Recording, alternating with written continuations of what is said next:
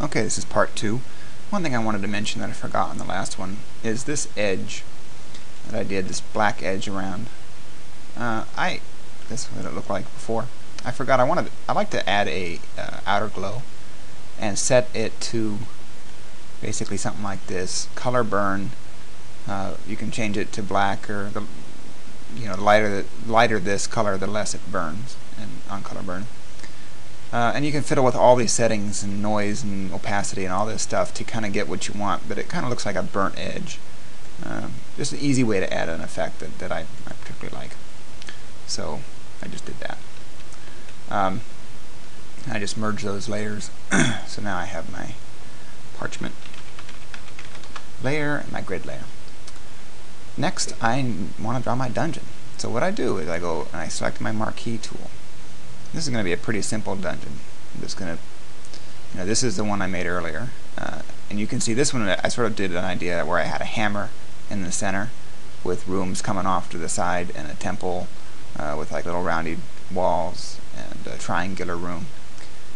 You can, and these are secret rooms, you can design this however you want and as weird and strange shapes as you want. That's one of the nice things about doing it yourself.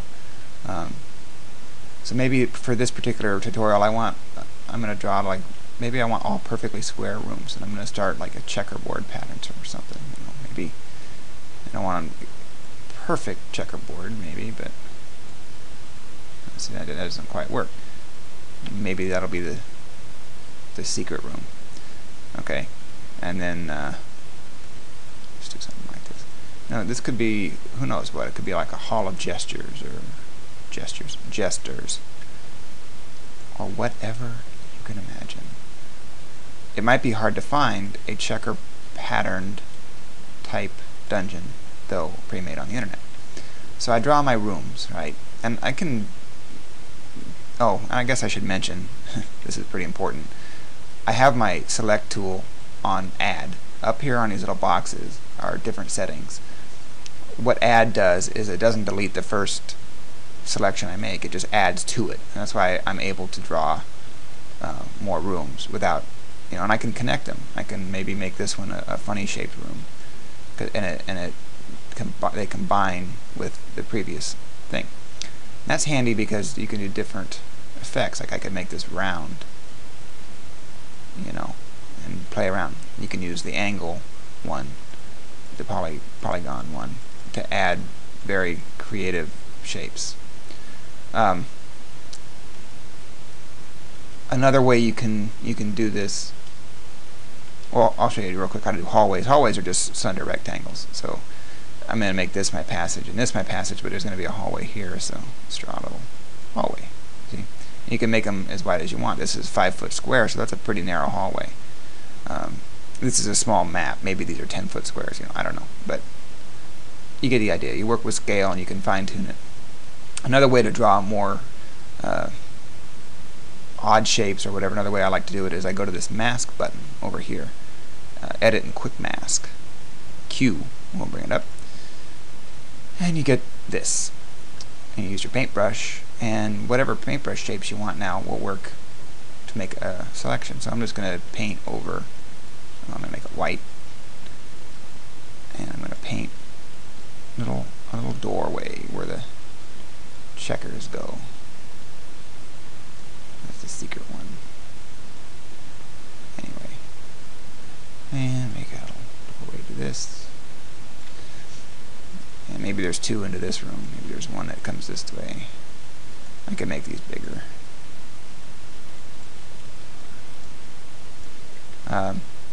I guess straight ones are kind of defeating the purpose of this exercise, so I'll make a round one that comes around like that, and maybe this one comes up and goes in between somehow and loops around.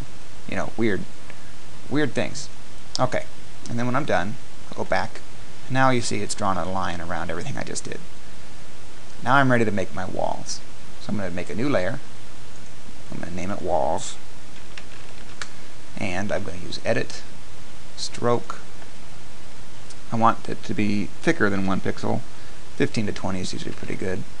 The color isn't critical. You can set it here if you want, or you can change it later. So I'm going to use the medium gray. Oops, you want it to be outside the line. Inside would put it all inside the rooms, and you don't want that. Because the rooms are to scale. You don't want to encroach upon these narrow hallways and stuff. You want the line to trace around the outside. You hit OK, and it draws the line. So I'm going to leave it selected for now. I'm going to do another layer under walls real quick here with a darker shade of gray. Is that a song? I think it might be. Oh, I still got it on pattern. My grid, foreground. And I'm going to delete what I just did. And oh, come on, it's not working. I deleted what I just did. Delete. There. Okay. Delete didn't take. So there's my floor. I'm going to deselect. I didn't really work that well with it. Got little hiccups in there. It's not critical. Typically what I do for the floor, this is just kind of a mask tool so I can easily select the area of the floor. But as you can see, you can get little, to get it to line up perfectly, you can get little problems. So sometimes I just go in here and fill the whole thing gray. So I'm going to go back to my walls for now. I'll worry about the floor in a minute. The trick with the walls is bevel, emboss, and drop shadow. See if I can pull this over enough so you can see. Hit a drop shadow. You know what? I'm going to cancel. This floor is 2. Edit. Mirror image. Adjust. Hue saturation. Bring this floor up. It's too dark to show you. Okay. So I'm going to go back to my walls. I double click on the layer to bring up this layer style. And I'm going to put a drop shadow on the walls. Twiddle with the settings. Bevel and emboss. Contour if I want it. Texture. In here you can really screw around and play a lot. There's tons of different textures. I might try that one. And it looks too big, so let's bring it down. And it looks inverted. Let's bring this to the depth so it looks like it's poking out. There, it kind of looks like bricks. Okay. Oh, one more thing in that window I like to do is I like to set the color here. Don't have to, but it's handy sometimes. So I do color overlay, whatever I want the dungeon walls. Maybe they're a little mossy green.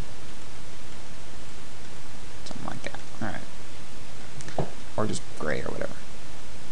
So there's my style. Now once I get this all looking like how I want, I can go in here to styles and I can new style, and I can save what I've just done as a new style. That way next time I draw a dungeon, all I have to do is go in here to apply all these effects. I just click it. Like I have a lava one set up here. Let me save this one as a new style. I'll call it Mossy Walls. And there, it adds it. So now if I want to change these to lava walls, because I have one set up already, I go OK. And there's my lava walls, makes it handy. So I'll go back to that. Now I'm going to clean this up a little with my paintbrush. Because I have it on color overlay, it doesn't matter what color I have. And I'm going to clean up these little areas that didn't quite fill in. Like this. I can make these secret rooms if I want. But in this case I don't really want them to be secret rooms. So I'm going to fill them in. I'm going to fill in the outside too. Oops. Continue this. Fill in the outside rooms. Because I went to all the work to make that fancy parchment, I'm going to make the outside walls just not go all the way to the edge. I'm going to select that. I'm going to invert it, inverse, and delete. I'm going to do the same thing with that. I'm going to delete the floor layer out from the background so I can see my cool parchment. Alright, so there's basically the dungeon. I'm going to turn this grid opacity down. We don't need it to be a blinding grid. And you can play with this too. You can have it just on the floor and not the wall by rearranging the layer. You could have it embossed. You can go in here and you can do like bevel and emboss. It's not doing too much.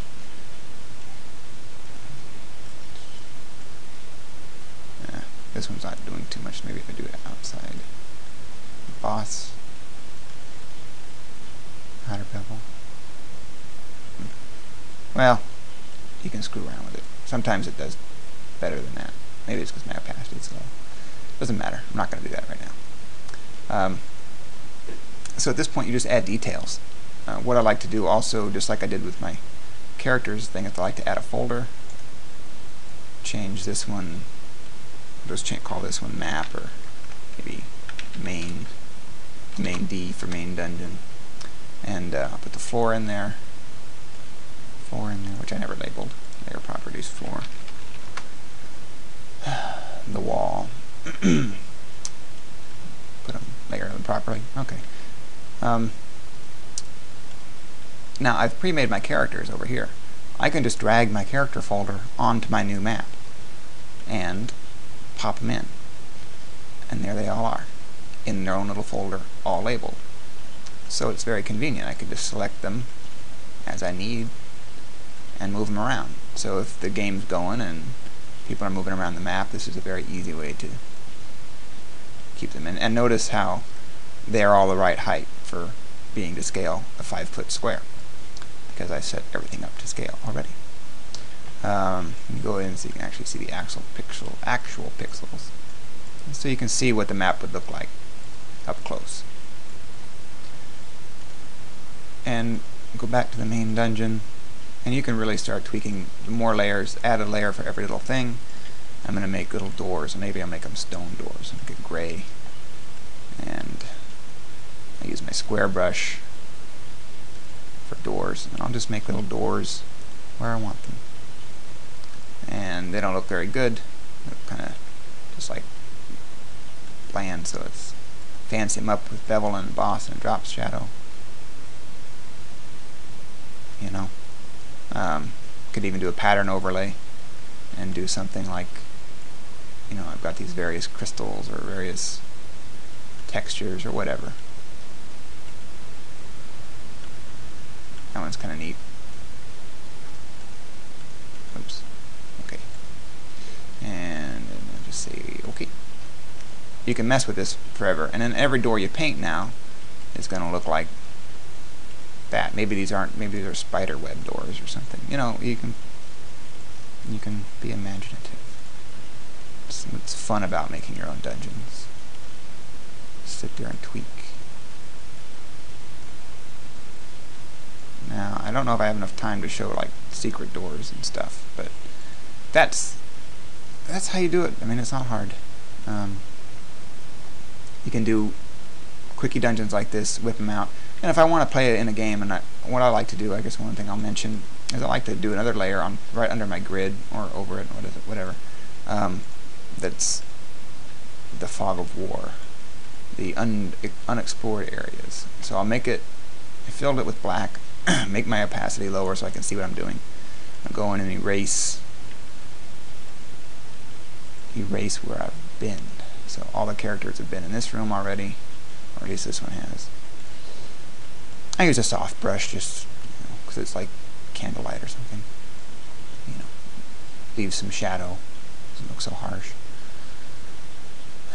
Erase the black where they are. And I like to reveal a little of the wall, because what's the point of making nice wall texture if you never see it? And maybe I want to even reveal the paper, you know. Sometimes I don't, because I don't want them to know that north is the end of the dungeon, you know. But there comes a point where you're going to want to show off your art.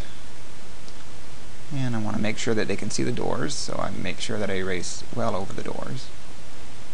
There. And let's bring this to full. That's the PC map. That's what they know. So what I'm doing is I go back to my select tool, and if I want to just select the partial area of the map or the whole thing or whatever, I can go edit, copy merged, and that will copy everything in here as I see it. And I can just paste this into a chat, like I use MS in chat. I can just paste it in there and send it as the file, or I can go file new and paste it in there. And now that's a single layer map. and I can save this for the internet or JPEG or whatever, and send it to the players. But I still have my main map here with all my labels and everything else. I think on the tutorial one that I have labels, I have secret rooms. The secret rooms I like to do, they're basically I just turn the opacity down so I know where they are. But if I turn it all the way up, they disappear. Actually, you can kind of see them still. You can play with that and make them look really good so that you can't even see them. But plenty of ideas with layers. You can really play a lot with effects. And this one you can see the parchment. I add like folds and more stains and whatever, like I was talking about in the previous tutorial. So there it is. I hope that helps. Use layers. Layers are your friend, and don't be afraid to experiment with different layer properties, layer settings. You can make a whole bunch of layers together, and it might seem ridiculous, but then if you just link them all and merge them into one, it simplifies everything really quick, and you still get pretty good results. So next time you want to make a dungeon map, don't just do a simple one in Paint, do one in Photoshop and spice it up a little bit.